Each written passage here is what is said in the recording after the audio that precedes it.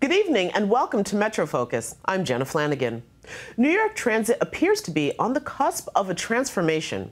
To start with, there's the $51.5 billion capital plan recently announced by the MTA. The plan, set to kick off next year, is the largest capital plan in the MTA's history and promises to invest billions in the city's subways, buses, and commuter rail lines over the next 5 years.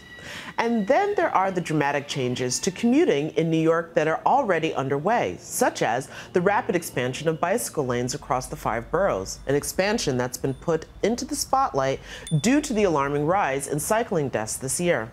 There's also been a renewed focus on the city's bus network, a component that, according to transit advocates, has long been underserved. The recent success of the 14th Street busway program, which bans cars from most of the busy crosstown corridor, has officials calling for more of the same. So when it comes to making getting around the city easier, smoother, and faster, there is no shortage of ambition. But, as always with New York City Transit, the devil is in the details. So joining us now to decipher it all is Vin Barone, transit reporter at AM New York. Vin, welcome back to the program. Thanks for having me. Absolutely. All right, so let's start with the biggest topic, and that is, of course, that big number, $51.5 billion. Right. Yeah. So, yeah, for those who don't know, that is the spending blueprint for the MTA over the next 5 years. Every 5 years, they put out a spending plan for all their major new projects. So this one really focuses on the city. Mm-hmm. The majority of that money is going into the subway system, going into buses, in terms of new signals. So we'll be replacing a majority of the old signals on the system. Everyone is familiar with the term signal failure, right? Of course. So we'd be modernizing those signals with a computer equivalent. And we'd also be spending billions on making subways more accessible. But there are two big problems, two big questions, I should say. One is, will the MTA get the funding to support the plan? And two is, can they actually get the work done in a reasonable time in 5 years? Of course. And just one more time for the people who might have forgotten, who's going to approve that funding? Well, it's going to come from a variety of sources, right? So the governor is effectively in control of the MTA, right? Okay. So he's gonna provide. He's pledged to provide $3 billion towards it. He's asking the city to provide another $3 billion. The mayor is still debating that, and then of course there's the federal government that needs to provide a big chunk of that money.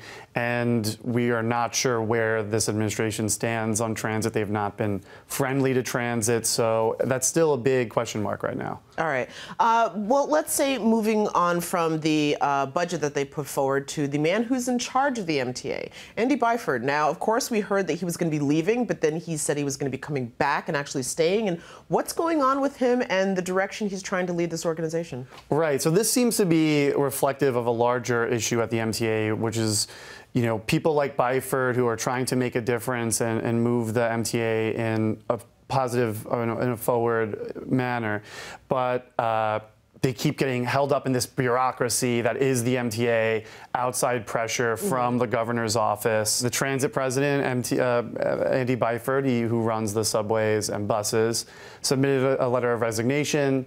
He withdrew it. He told reporters and the public that he had concerns that were addressed. We never got any details on what those concerns were.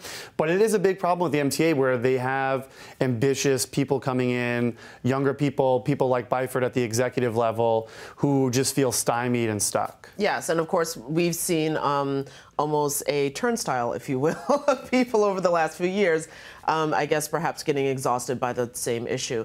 But so to continue more with transit, of course, the buses, that's a really big issue. A lot of people have said the buses have been underfunded, that they're problematic, they're too slow, etc. And so now we have these busways. First of all, the 14th Street busway, was that really as successful as some advocates have said it was? So the 14th Street busway is relatively new, and it just launched in the beginning of October. And so far, it does actually look to be a big success. Right now, bus speeds have increased by about 30%. Ridership has actually bumped up, so it seems like riders are noticing it. I was on the bus the other day, and a woman said unsolicited to me that it was amazing, and I've never heard someone use that kind of that word to describe bus. Right. So it seems to be working. The big question now is whether or not the city can maintain the effectiveness of it once they start pulling away police officers. So we'll find out in a few months' time on that front. And then you have advocates and some elected officials saying, well, we need to do this in other places. Of course. Yeah. And we've heard that for some actually really busy crosstown thoroughfares, correct? Yes. I mean, right now it seems like the most natural places to go from 14th Street is 34th Street or 42nd Street. Those are two streets that were floated by the Speaker, Corey Johnson.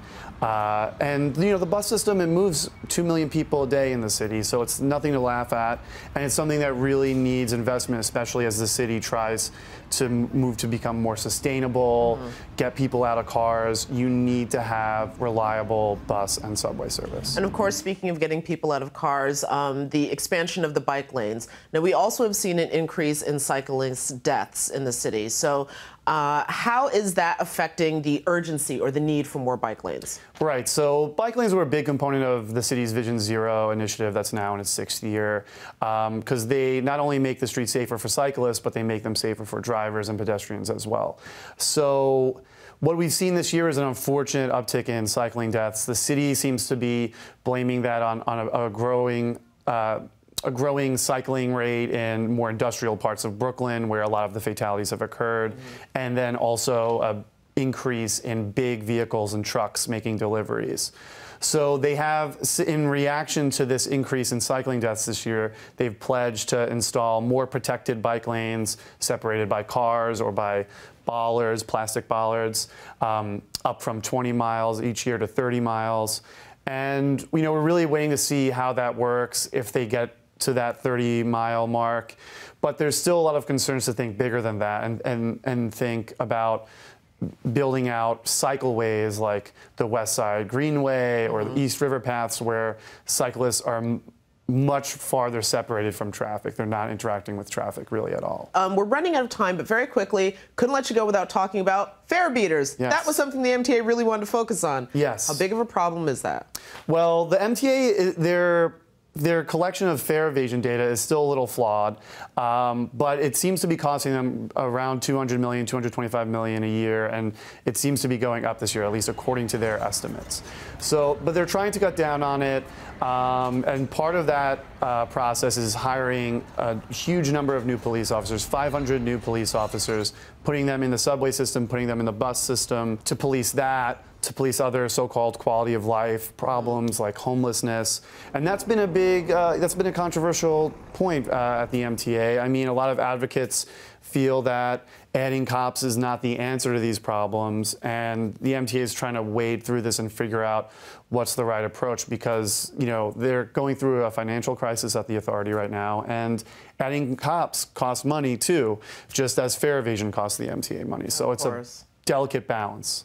Well, we always appreciate your reporting and helping us understand this delicate balance that we see coming from the MTA, and hopefully letting us know that our ability to get around the city will be a little bit smoother. As always, yeah, thanks. Thank you.